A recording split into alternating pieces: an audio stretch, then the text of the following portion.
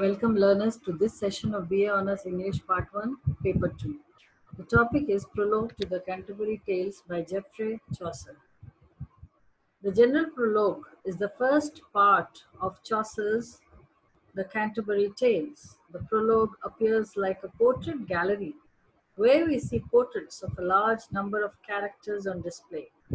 And these portraits impress us with their graphic dresses, each one unique to itself, and how an individual, a real human being, sits or stands before us in their variety.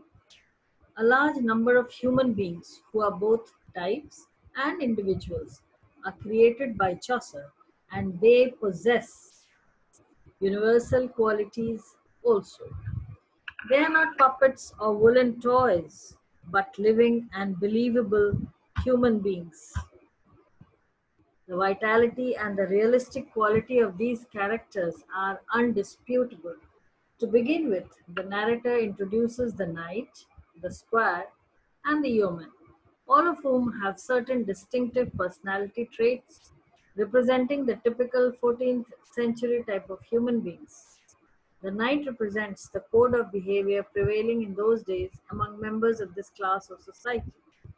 He is as modest, there's a spelling mistake, I believe, a maiden, and wears a doublet of coarse cloth.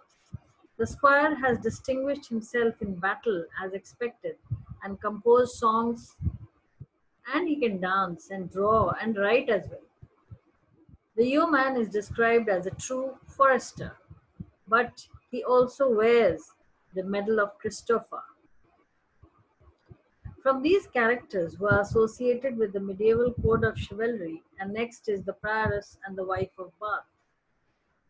Next is the hunting monk who ignores the monastic discipline, neither labors with his hands nor pores over a book in the cloister, and who loves a fat swan the best of any roast. Such indeed were a large majority of the monks of the period. The monk is an highly individualized character. He wears a pin made of wrought gold or intricate gold design in the shape of a love knot. He is fat and bald headed, which shines. His eyes are very sharp and move around deceptively. The monk's sleeves are trimmed by the finest grey fur. The portrait of the friar is realistic and vivid.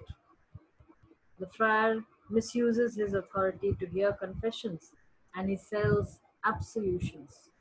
Like most of the friars of the time, he carries ornamental knives and pins to be given to pretty women.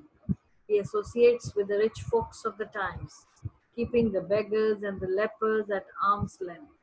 He is capable of extracting money even from helpless people like the destitute widows, and keep settling disputes of the worldly kind on love days, obtaining substantial fees for his pains.